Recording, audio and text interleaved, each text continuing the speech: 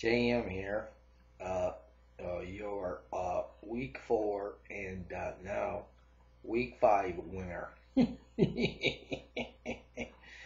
And I just want you to know, just so you know, that we had a heck of a week here. It started out after Thursday's game, and guess who was on top of the leaderboard? Yep, you guessed it. Dano. His 16 win on St. Louis. He thought he had it in the bag. And little did he know that I was right behind him. I only had St. Louis in 4, but that was just the beginning of a great week on my part.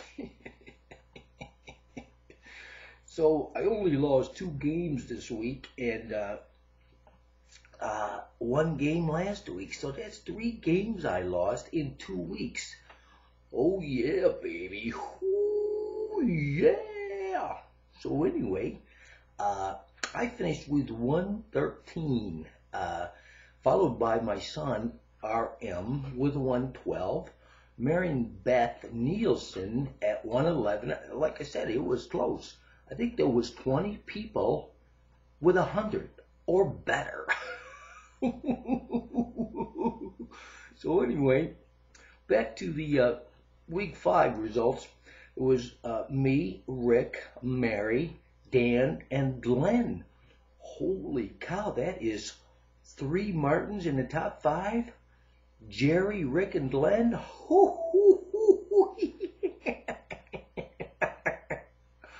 Anyway, that. What is showing? What is showing? We had 1 female in the top 5, Mary Beth, and she put on a good show. But she had to go with Indy. If she would have went with Green Bay, she picked Indy. I got a little confused here. I think it was the bump of my head from those Jersey boys who visited me. When was it? Sunday morning. I woke up, hear the doorbell, and there's a couple of guys. They look a little Italian standing on the porch. So I opened up the door, and they said, "We're here to check your water meter." I said, "Okay, come on in, boys." And then they proceeded to break my fingers so I wouldn't make any picks anymore. Well, little did they know that they were in for the fight of their lives.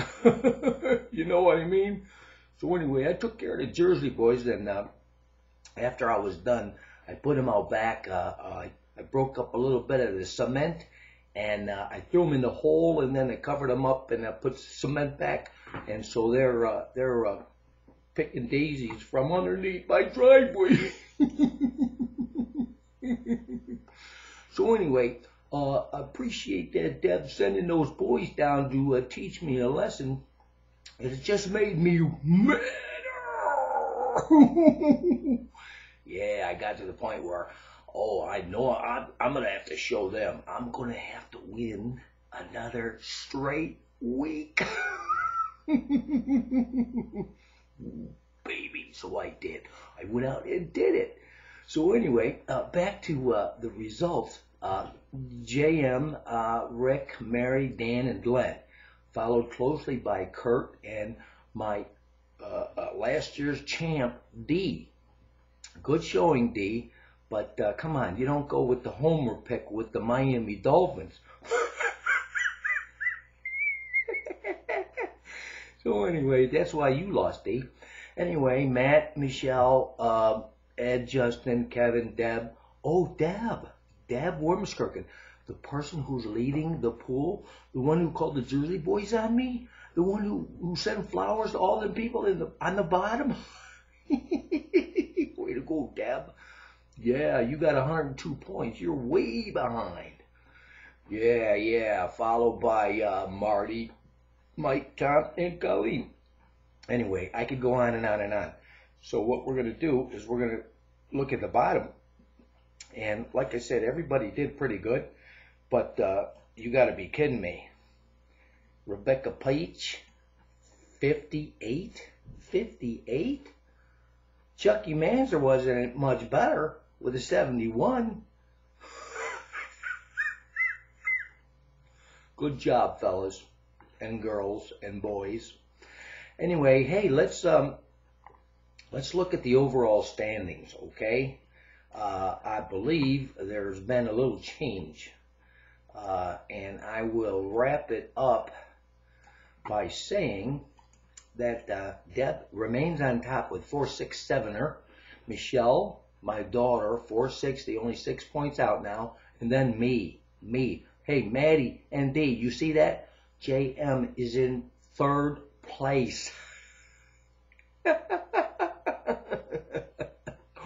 So anyway, followed by my son RM, and then Kurt is the top 5.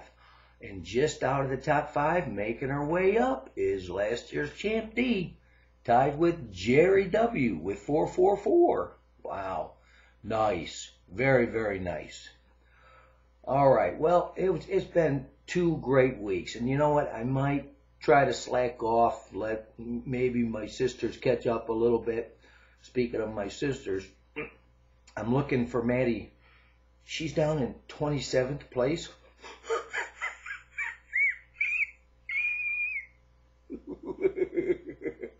Good job, Maddie.